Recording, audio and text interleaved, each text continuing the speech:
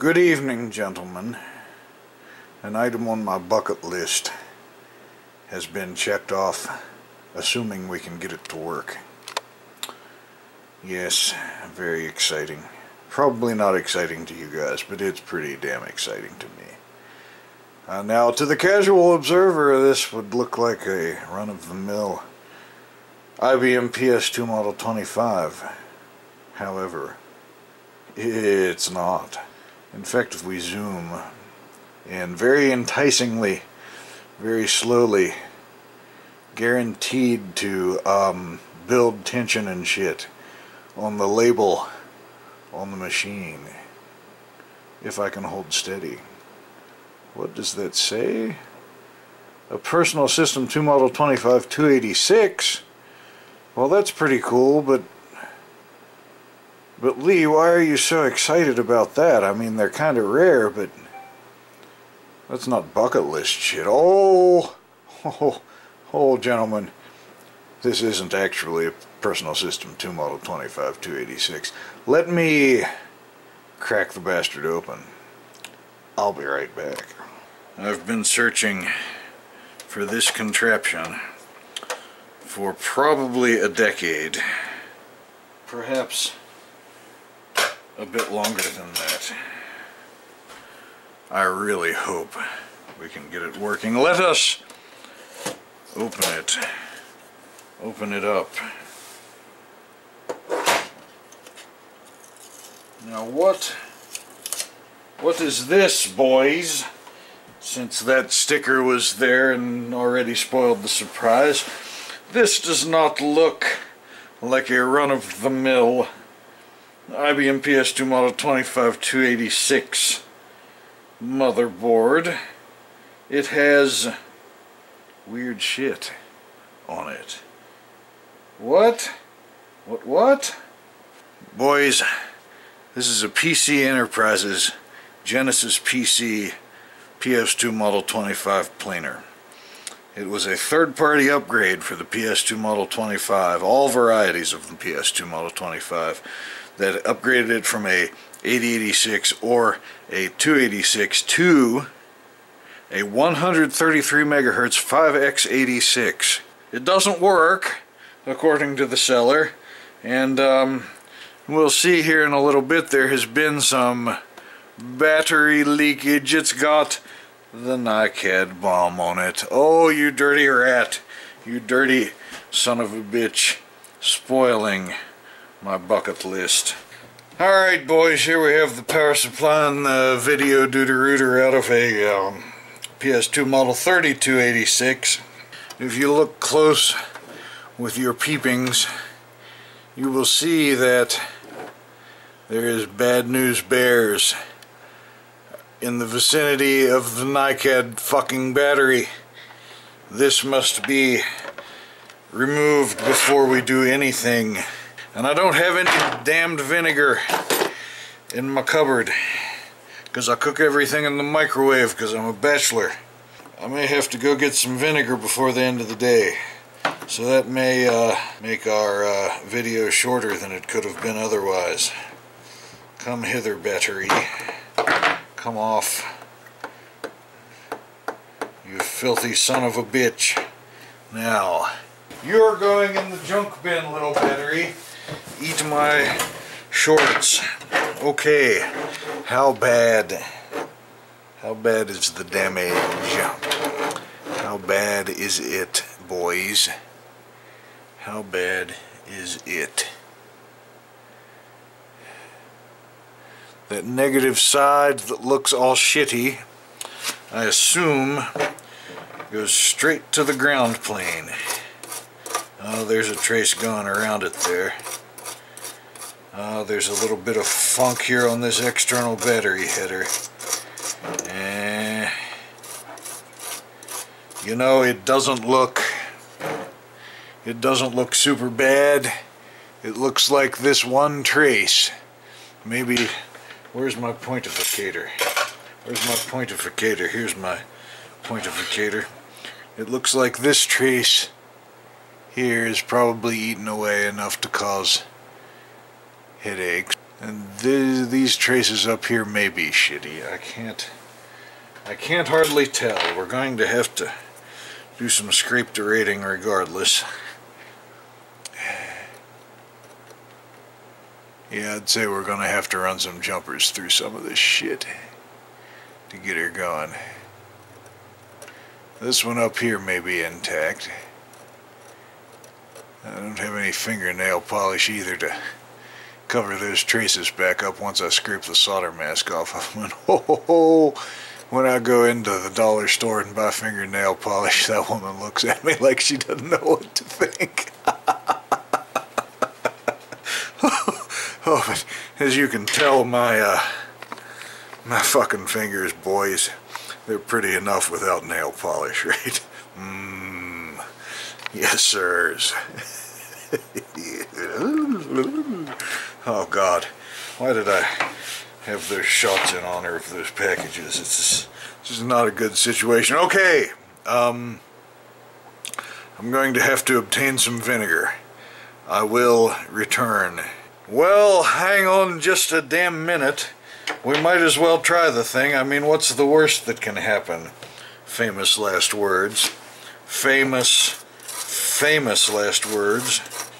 Ooh, the CPU's powering up.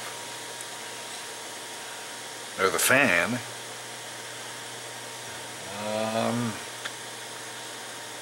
The monitor has not initialized. I don't see any built-in speaker on the thing to make any beeps. Yeah, no, there's a built-in speaker. So I guess it's not even trying to post. I don't hear any post beep. Let's pull this RAM and see what happens. Okay, it's bitching that there's no RAM installed. I guess that's a good sign. Now, I don't know what those eaten away traces there might be, but I think the first order of business is to neutralize that base that leaked out of that fucking battery. So yeah, I'm gonna have to go get some vinegar. I'll be back in a little while. Alright, I had a gander here. Oh, come on, camera. So, this is a 74 F08 gate. That's going to be the fast version of a 2-in AND gate. I've got some LS series and some HCT series of those, but I don't have any F series of those. But anyway, it looks like the pins on this side are a little bit funny. It looks like there's some funny on these resistors here, and it looks like there's a lot of funny on this external battery header. And I think all of these traces are intact. I haven't tried to wring them out with the ohm meter yet, but they don't look like broken when I scrape the solder mask off of them. This one here is a little questionable, but all these up here look passable. I don't know how this would keep the video from initializing, though. There may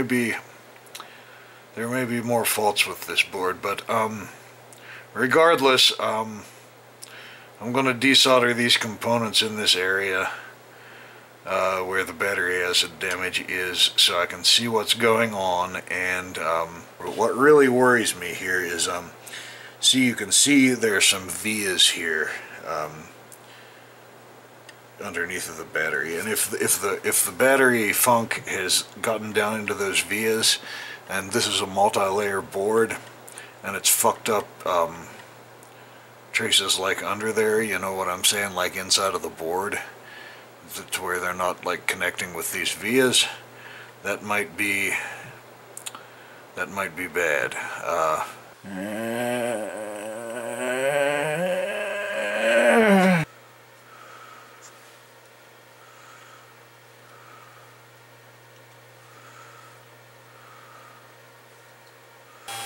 I got everything off of there, and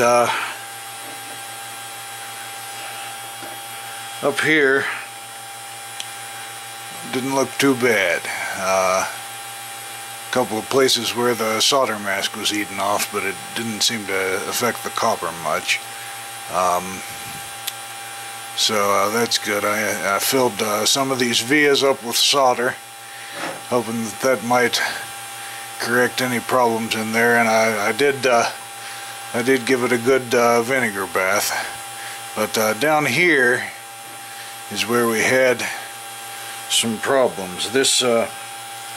These two vias right here, the traces, the pad around this via had been eaten off, and the pad was still on this one, but the trace that went to it had been eaten off right there before it got there. I couldn't get any continuity on the other side, so both of them I stuck a little piece of wrap wire down into and soldered. So hopefully that'll fix it. I don't know. Well, there we go, boys. I don't know if it's gonna work or not. I've got my doubts, but I guess we'll find out. These ceramic capacitors that came out of here don't have standard markings on them. They just say 47 and 10, so I assume that means 47 picofarads and 10 picofarads. I sure hope it does, because that's what I put back in there. And lacking any 33 ohm resistors, and intoxication being the mother of invention, we had to kind of build a little teepee there. But hopefully it'll still work. I don't know, probably won't. I don't know, man. I'm pretty dubious. If this doesn't do her, I'm gonna throw in the towel for the night and come back tomorrow and work on it some more. At least we've got the fucking battery base alkaline shit stuff neutralized, and we don't have to worry about further shittery occurring.